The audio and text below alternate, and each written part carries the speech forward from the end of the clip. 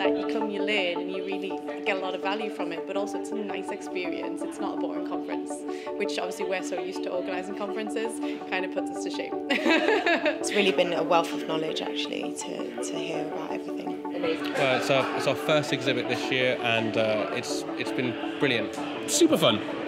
Yeah, lots of nice people eating ice cream. It's great. I think it's been great. It's a really cool opportunity to see all these different venues in one place. I think the Barbican Centre is really amazing. I really love the garden. It's just a really cool place to sort of host a conference. I think the atmosphere of the building is like very different. I feel like you're inside the jungle on Africa or something like that, so it's cool.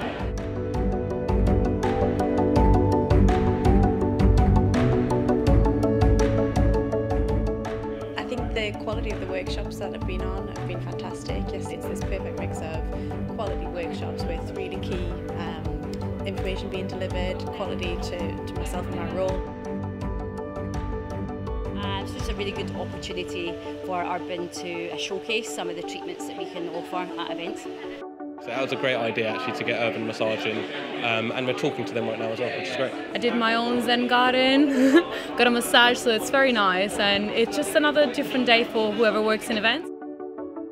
And just really kind of sharing experiences of what they do at events, and really seeing if there's opportunities for partnerships.